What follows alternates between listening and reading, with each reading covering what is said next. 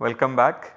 We are looking at proof of the Chinese remainder theorem. We have done two baby cases, k equal to 2 and k equal to 3. These two cases were easy, but they tell us how we can do the general cases. So, k equal to 2 case, just to go through that orally very quickly, was that we first solved for two systems of solutions, x1 congruent to 1 mod n1 and 0 mod n2, and x2 congruent to 0 mod n1 and 1 mod n2. So, the x1 which was 0 mod n2 directly gave you that x1 has to be a multiple of n2, and so we write it as n2 k1, and the first part of that system of simultaneous linear congruences would then ask you for solving for this k1.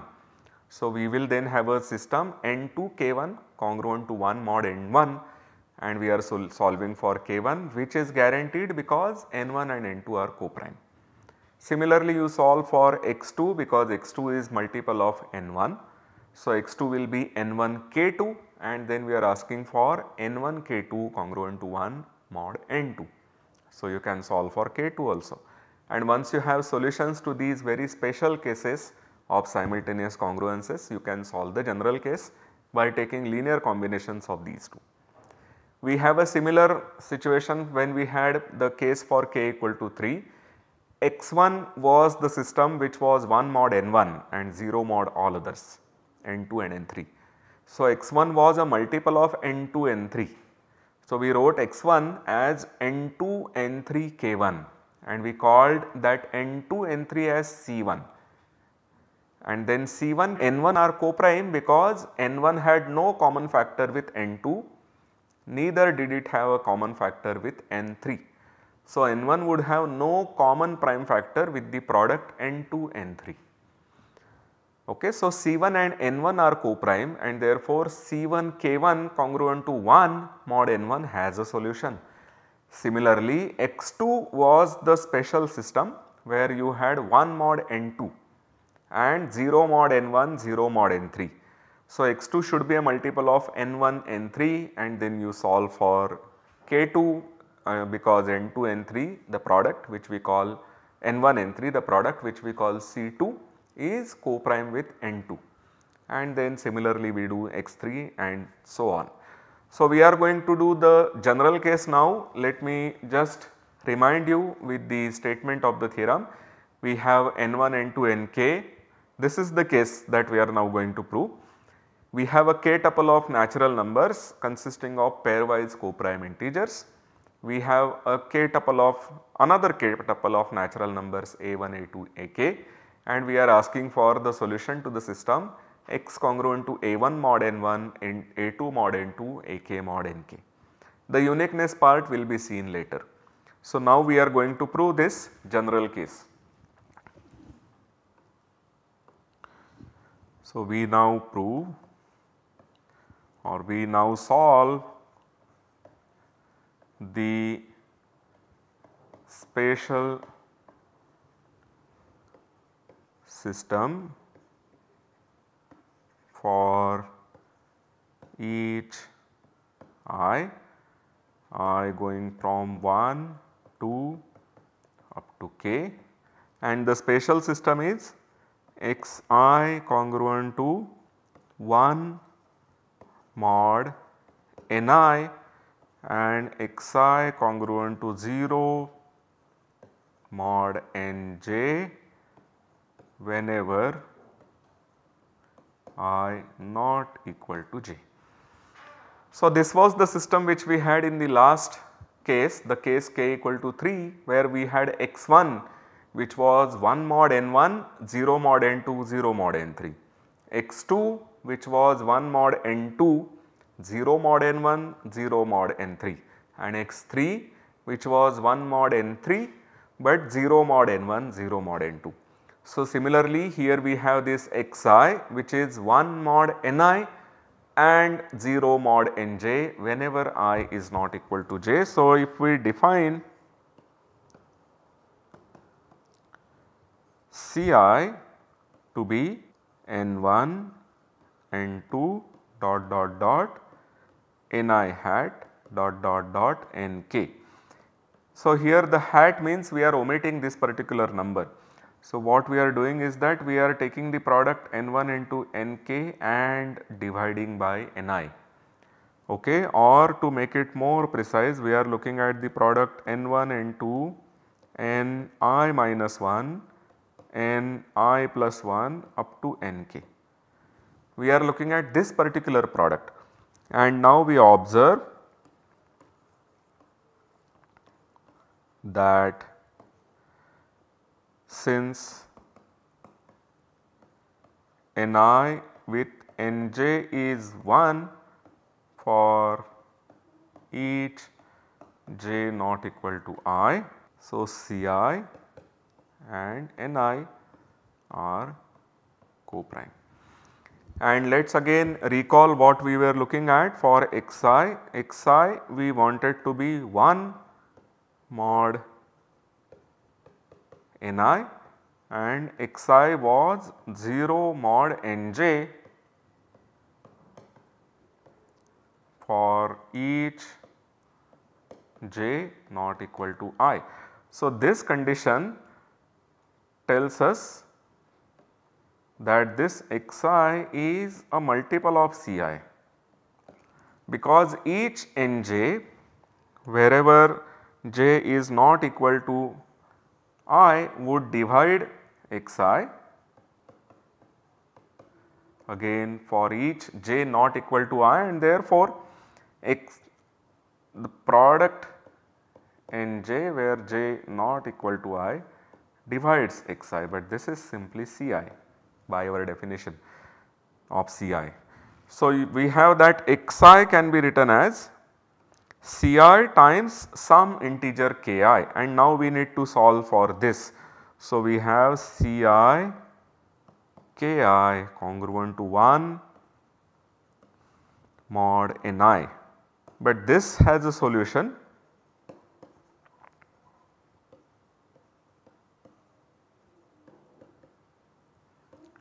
Since Ci and Ni are co-prime. So, thus each Xi can be found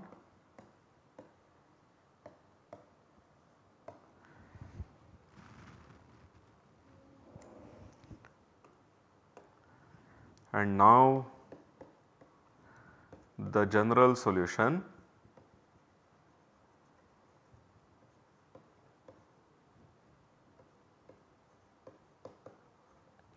is x equal to a1 x1 plus a2 x2 plus dot dot dot ak xk. So, if you were to look at it modulo any particular ni, so mod ni, if we go then x is congruent to, remember mod ni, each of the xi where I is not equal to j is going to give you 0.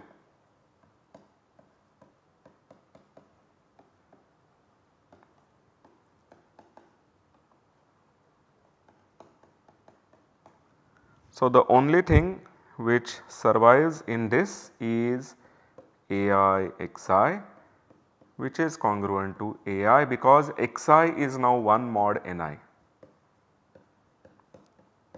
So, this is our solution to the general system of the simultaneous linear congruences. So, once again we solved very special systems which were giving 1 mod a particular ni and 0 mod all other nj's. Then the solution will be a multiple of the product of these nj's, and using the property that since each of the nj is co-prime to ni, the product of nj's is also co-prime to ni, we have a solution to that particular special system of congruences, simultaneous congruences, and then we have a general solution. So, now that we have proved the existence of a solution, we go towards proving the uniqueness. What is the meaning of uniqueness? Before that, let me write what we have done and what we are yet to do. So, thus we have proved the existence of a solution and now we go towards proving the uniqueness of this solution modulo n, which is the product of these k natural numbers. So, what is the meaning to say that we are looking at uniqueness? It means that if you have two solutions, suppose I have a natural number alpha which satisfies that simultaneous system of linear congruences. So, I would have alpha congruent to A1 mod N1, alpha congruent to A2 mod N2, so on up to alpha congruent to AK mod Nk. And suppose we have one more natural number beta satisfying the same, then alpha and beta should be congruent to each other modulo n. This is what we want to prove. So, let us write it. So, if alpha beta they exist in, let us say, natural integers, meaning why only natural numbers, such that alpha congruent to ai mod ni and beta also congruent to ai mod ni, then alpha is congruent to beta mod n. This is the statement that we are to prove.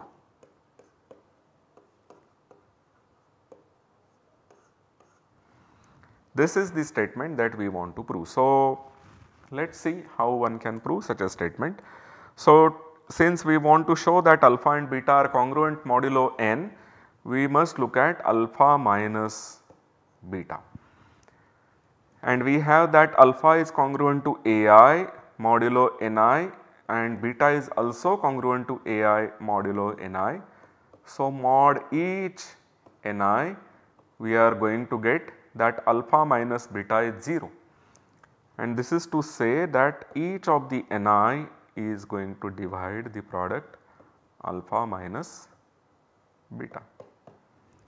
But if ni divides alpha minus beta and we also have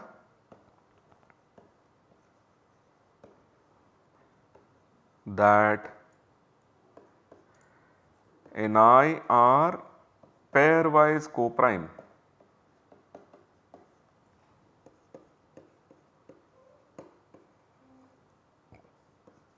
therefore, the product ni is going to divide alpha minus beta, which says that n divides alpha minus beta, or that we have alpha congruent to beta modulo n.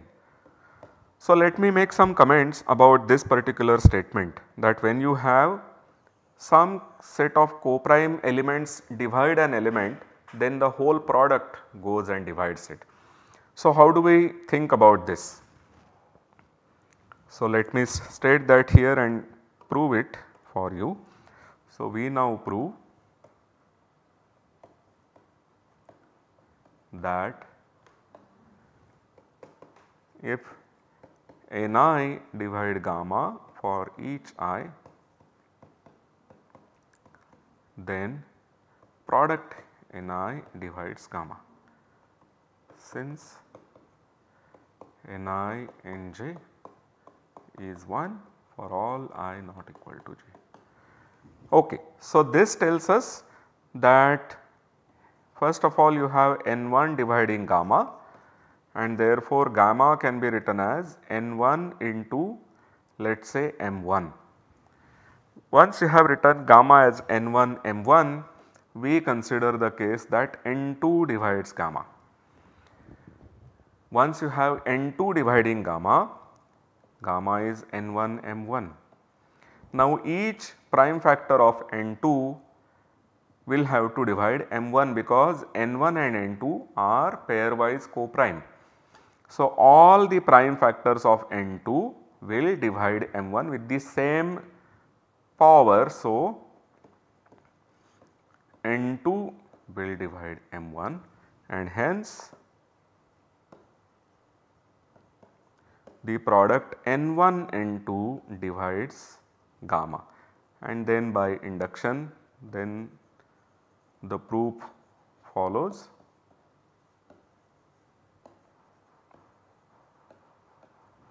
By induction. So the only thing to note here is that we have the fundamental theorem of arithmetic which guarantees that the primes occurring in a factorization are unique, with the powers also being uniquely determined by the integer n. That is the only thing which will give us all these solutions. So what we have now done is we have completed the proof of the Chinese remainder theorem.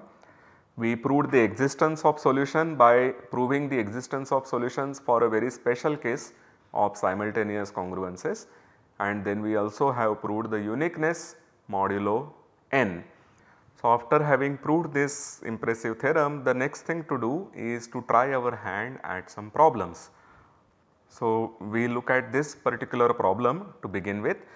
This system says that we want to solve for x congruent to 1 mod 4, x congruent to 2 mod 3 and x congruent to 3 mod 5.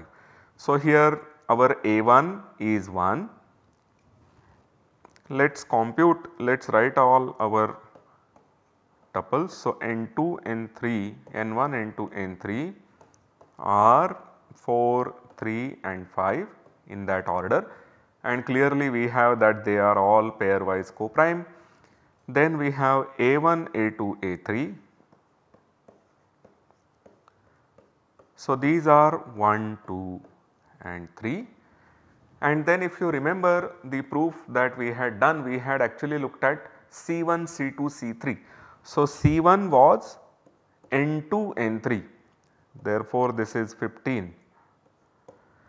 C2 was N1, N3, so that is here 20, and C3 was N1, N2, so that product is 4 into 3 which is 12. And then once again we observe that 4 and 15 are co-prime, 3 and 20 are co-prime and 5 and 12 are co-prime. So we construct 3 systems from this where we are asking for inverse of each of these, inverse of each of the Ci modulo Ni. So we solve for Ci Ki congruent to 1 mod Ni. This is the system that we are going to now solve first. So 15, 20 and 12 modulo 4, 3 and 5. So the first one is the product of these two. So 15 K1 congruent to 1 mod 4, and then we see this quite easily that here K1 has to be 3. So x1 equal to 45. After that we look at 4 into 5 which is 20, K2 congruent to 1 mod 3, which will give us, so remember 20 itself is congruent to 2 mod 3. So if I multiply 20 by 2 I get 40 which is congruent to 1 mod 3. So K2 is 2 and x2 is 40. And similarly we solve for x3 by asking for 12 K3 congruent to 1 mod 5, and then we observe that K3 is 3. So, we have x3 congruent x3 equal to 36.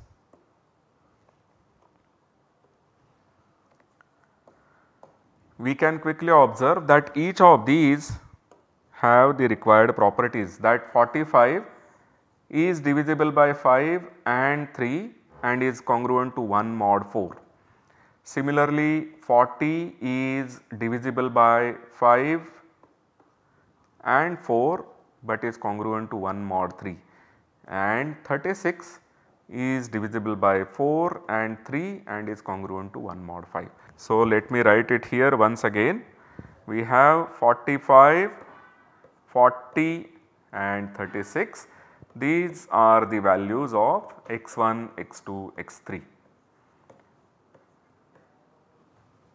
And to compute the final answer, we have to simply multiply the xi by ai and compute the final answer. So, x is 1 into 45, that is simply 45, plus 2 into 40, that is 80, plus 3 into 36, which gives you 108.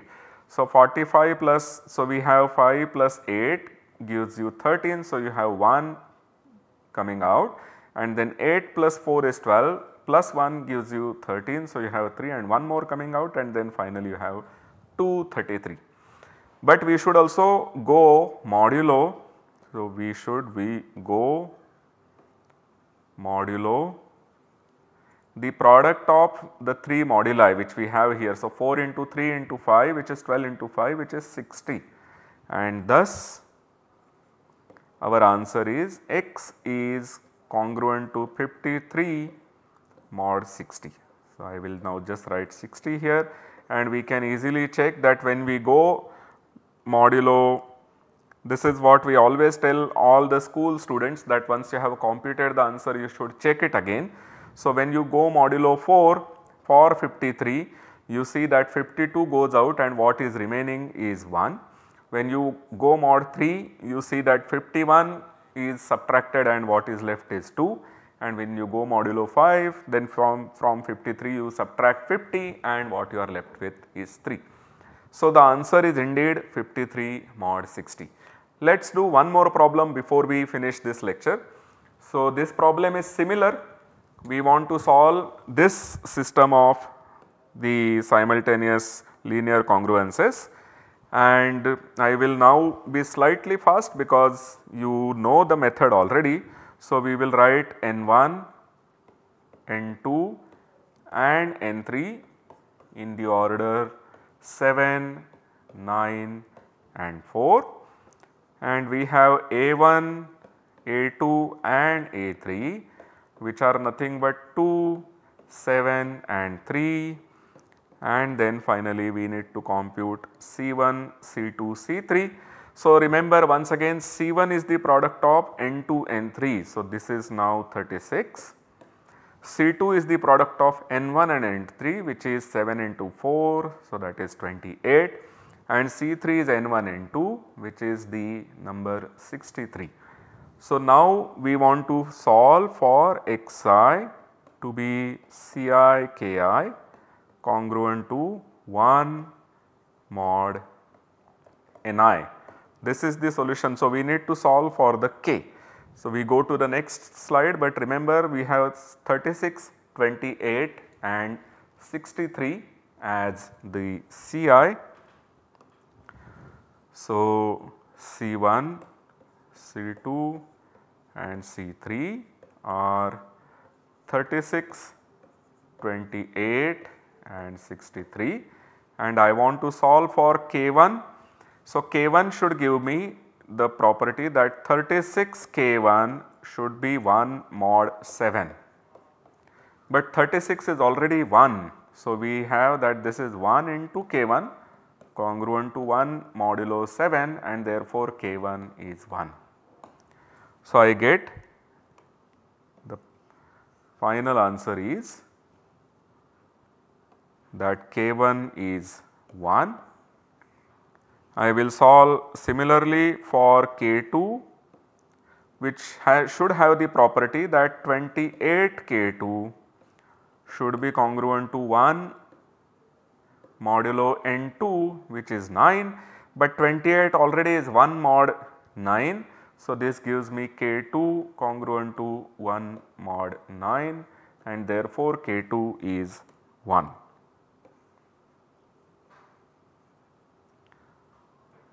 So, we get K2 also to be equal to 1. We should now solve for K3 with the property that 63 K3 is congruent to 1 mod 4, but 63 is 3. So, we should solve for 3 K3 congruent to 1 mod 4, but 3 K3, the K3 should be equal to 3 because 3 into 3 is 9, which is 1 mod 4. So, K3 has to be equal to 3. So, these are the values which we obtained for K1, K2, K3, and from these we should now obtain the xi, x1, x2, x3. Remember, x1 is C1 K1, x2 is C2 K2 and x3 is C3 K3. So, x1 is 36 into 1, therefore, this is 36. x2 is 28 into 1, so that is simply 28, and x3 is going to be 63 into 3. So, I hope you have your multiplication tables with you, it gives you the number 189. So, 36, 28 and 189, these are the x1, x2, x3. 36, 28 and 189. This is x1, x2 and x3, and now what we should do to compute the final answer is to take x to be summation ai xi. So, I will multiply 236 by 2, I get 72, then 228 I multiply by 7. So, 28 into 7, 28 is already 7 into 4. So, that gives us 49 into 4, and 49 into 4 is 200 minus 4 because 50 into 4 is 200. So, we get it to be 196 plus 189 into 3. So, this is the product that we have to do in our head. 9 into 3 gives us 27. So, we have 7 and then there are 2 left, and 18 3s are 54, and we add those two to get 567. So, the final answer here is 7 plus 6 is 13 plus 2 is 15. So, we write 5 and 1 is left. 6 plus 1 is 7 plus 9 is 16 plus 7 is 23. So, we have 3 and then there are 2. So, 5 plus 2 is 7 and 1 8. 8 35, this is the answer, but we have to go modulo the LCM, which is 9 into 7, 63 into 4. 63 into 4 is 252. So, we need to subtract multiples of 252 from this number. We multiply 252 by 3 to get 756. After subtracting this from this, we get 5 makes 15 minus 6 is 9. You have 1 here, 383 minus 76, this becomes 7. So, the answer is 79 mod 252. Let us just verify quickly that 79 is indeed the answer. So, when you go modulo 7 to 79, 11 into 7 are 77 and what we are left with is 2. When you go modulo 9, you will remove 72, what is left is 7, and when you go modulo 4, of course 76 are removed and what is left is 3. So, we have successfully applied the Chinese remainder theorem to apply these two systems of linear congruences. What we are going to do in the next lecture is to look at some more complicated systems and try to use Chinese remainder theorem by doing some modifications to the system. So, I hope to see you in the next lecture. Thank you.